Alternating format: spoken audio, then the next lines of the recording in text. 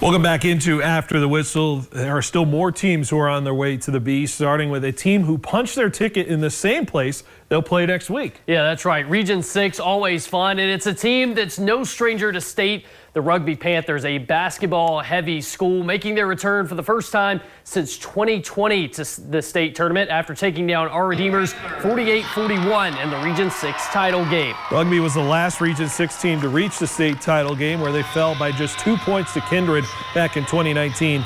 After missing the state tournament the last few seasons, the team is ready to show what they're made of at the state tournament once again, with the roster featuring 9 seniors led by Region 6 Coach of the Year, Jen Brossard.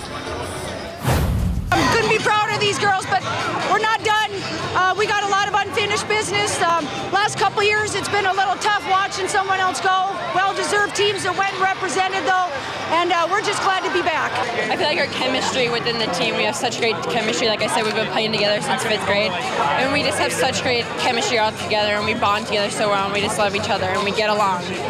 Well, while the Panthers scored 63 points per game in the regular season, the team hangs their hat on what they bring defensively, giving just over 38 points a game heading into the postseason. The team's defensive effort in the region championship is a big reason why they're headed back to state. These girls, I don't know if they admit it, but they like to play defense. It's a heck of a ball team. Seniors stepped up, made some great stops. Peyton Hogg played a phenomenal basketball game. Jordan Junt, Joey Wolf had some great shots under the basket. I could go on, but that was a collective effort by 15 girls that didn't want to quit their season. We play defense so intense. We love to play defense. I feel like that's kind of our backbone, honestly. That gets our offense flowing, and we just love to play it. We play it so intense. We always are just going on defense. We just love to play it.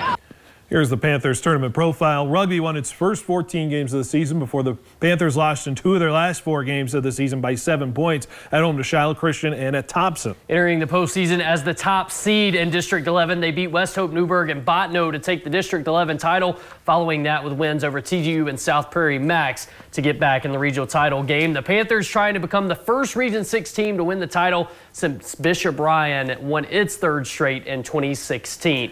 Take a look at our player to watch for the Panthers. Has got to be the senior forward, Michael Heidelbaum. With more than 1,000 career points and multiple all-district and all-region awards under her belt, she signed on to play college ball at Northern State in the NSIC next season. This is her 3rd trip to the state tournament. She was on that 2019 team as an 8th grader, so she knows what it takes to win games on the state stage. Well, let's move on to Region 8. One of the teams to watch this season, the Kenmare Bowbells Honkers, winning the last 3 region championships. The Honkers finished the season with just 1 loss against region and district teams following the Stanley back in January. They made it back to the state tournament with a 22-point win over the Tioga Lady Pirates in the championship game. The Honkers started off hot right away with a 16-0 start, but the Lady Pirates made it interesting in the end of the 2nd quarter, going into the half only down 5. And coming out of the half, Tioga would take the lead, but Kenmare would fight back, scoring 24 points in the 4th quarter to take home back-to-back Region 8 titles. Head coach Mike Zimmer says his message at the half was going back to the basics.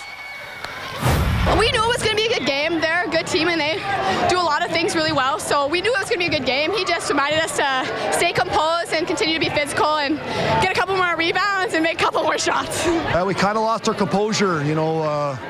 We weren't attacking the basket anymore. Everything was around the perimeter, and so that was the focus, was to catch the ball, look at the basket, shoot it when you're open, you know, just basic stuff. Well, Kenmare hopes that familiarity on the big stage can help them out next week. They say that experience helps calm the nerves because they fully trust all their teammates on the court. Now turning their attention to facing teams from all over the state, they are preparing for physical battles on both sides of the ball. And with having a group that has been together for the last 10 years, they're heading to the Magic City, soaking in every moment. I mean, the basketball is fun, but I think they just enjoy spending time with each other. So, you know, we're going to talk some X's and O's, but we're not going to be able to change a whole lot of stuff. We're going to do what we do and try to enjoy it. Being physical, you know, when we aren't physical, we aren't as good. When we don't grab rebounds or we're not physical in the block, we have a lot of height in our team, so it's a big advantage for us to be physical down there and get our post to ball. The Honkers tournament profile starts with a 21-2 record. They are on the way to the B for the third straight season. They are currently ranked number 2 in the state with their 2 losses to Kindred and District 16 foe Stanley.